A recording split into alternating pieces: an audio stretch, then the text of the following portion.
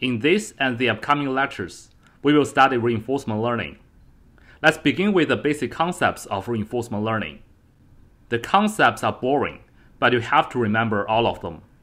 The aim of this lecture is to help you understand the basic concepts. We are going to use a little bit of probability theory. I suppose you have learned them. Here I just want to refresh your memory. The first concept is random variable. It is unknown and its value depends on the outcome of a random event. For example, I toss a coin. It is a random event and its outcome can be either head or tail. Denote the head by 0 and tail by 1. Let x be the random variable whose value depends on the outcome of coin flip. The value of x can be either 0 or 1.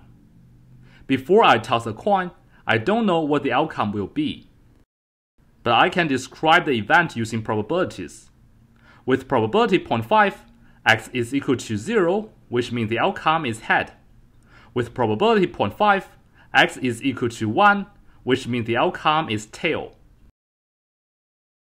People typically use uppercase letters for random variables and lowercase for observed values. What is the difference between a random variable and its observed value? The random variable, big X, denotes the unknown outcome. It has randomness. After I actually toss a coin, I observe either head or tail.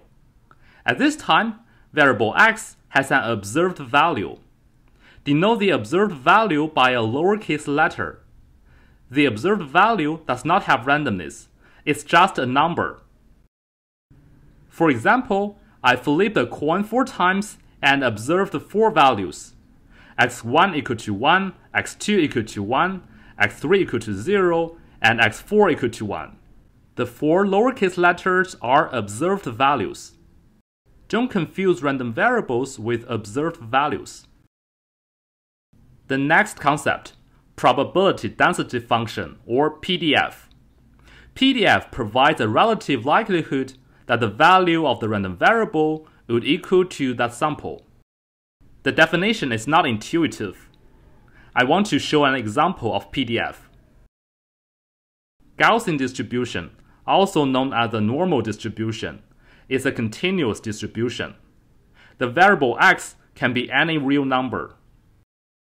P of x is the probability density function. It is determined by the mean, mu, and standard deviation, sigma. P of x is the probability density around a given value, small x. The graph of Gaussian distribution has a bell shape. The x-axis denotes the variable x, and the y-axis denotes the probability density. Around the mean, mu, the probability density is high. Away from the mean, the probability density is low. If you draw a random sample from Gaussian distribution, it is very likely in the neighborhood of the mean. It is unlikely far from the mean. In some applications, the random variables are discrete. This is known as discrete probability distribution. In the example of tossing a coin, the variable can only choose values from a discrete set. The values can be either 0 or 1. For discrete variables, we use probability mass function, or PMF, to describe the probability distribution.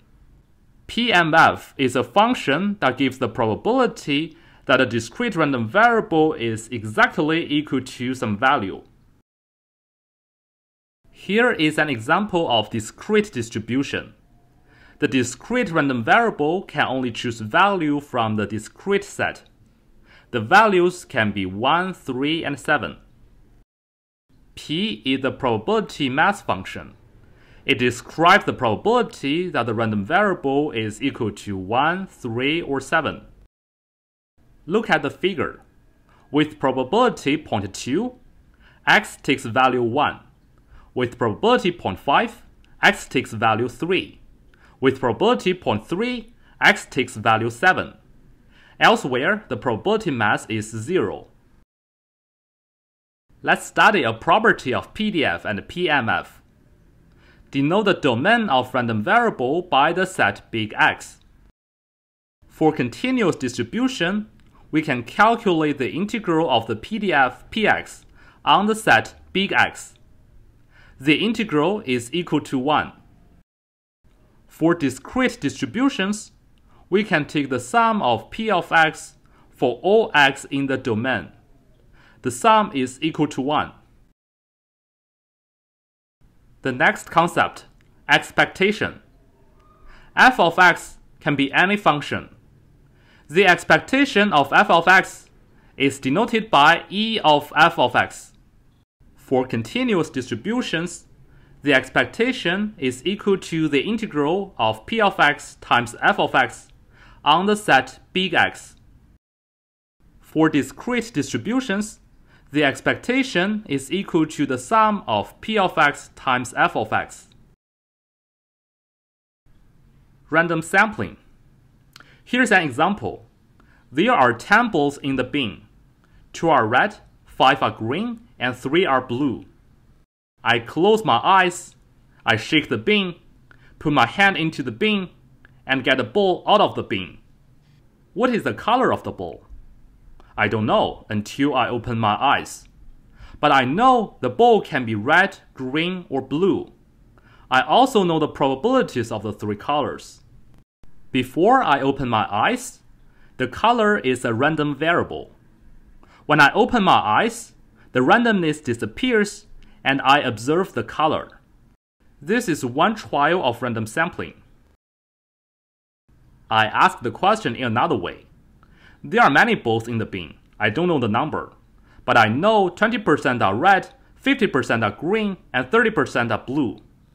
I randomly get a ball from the bin. What's the color of the ball? The question is actually the same as before. If I do the random sampling only once, then the outcome can be any of the 3 colors. However, if I repeat the sampling 100 times, then the outcome will have statistical significance. Around 20 balls are red, around 50 are green, and around 30 are blue. Let's implement the random sampling using Python. The color can be red, green, and blue. They are sampled with probabilities of 0.2, 0.5, and 0.3 respectively. I want to draw 100 samples. The choice function returns me 100 samples. Here I print the outcome of random sampling. All of the 3 colors can be chosen. If I execute the function again, the outcome will be completely different. In this and the upcoming lectures, random sampling is frequently used. You can recall this example when trying to understand random sampling.